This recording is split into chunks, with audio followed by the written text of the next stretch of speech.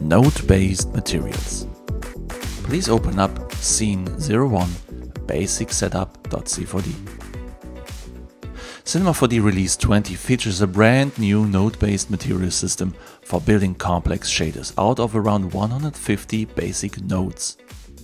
The principle is simple: connect basic logical bits and pieces, the nodes, via wires with each other to create something more complex and flexible. Let's have a look at the interface and the navigation. In the center of the node editor, you will find the node window, where you connect all your nodes with each other. Panning and zooming just works as in the C4D viewport, with holding 1 or 2 and then clicking and dragging. On the bottom right side, there's a small window included called the navigator. This guy shows a simplified version of your node setup for overview and navigation purposes.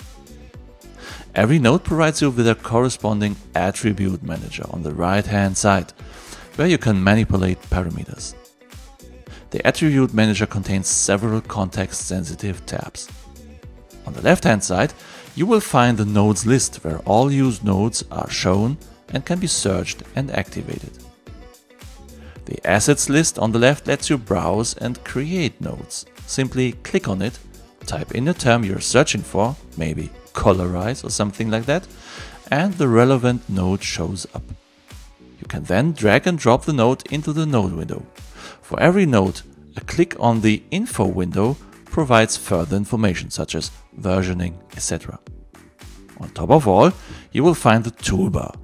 This bar includes functions for grouping or ungrouping nodes, creating assets, reverting assets to groups, simplify or expand display of your nodes, snapping, snap to grid, tidying up the nodes layout, layout all, removing unused nodes and ports, and several other functions for organizing your node editor.